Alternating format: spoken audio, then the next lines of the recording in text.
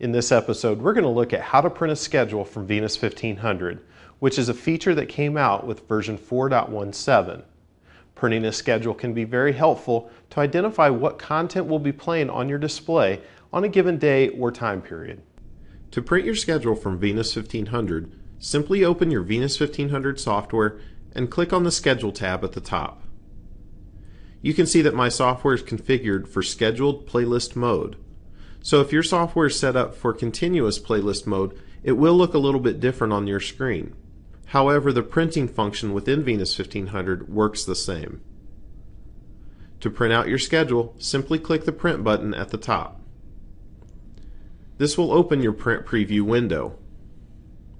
Within this window, you can make several changes to how you would like to print the file.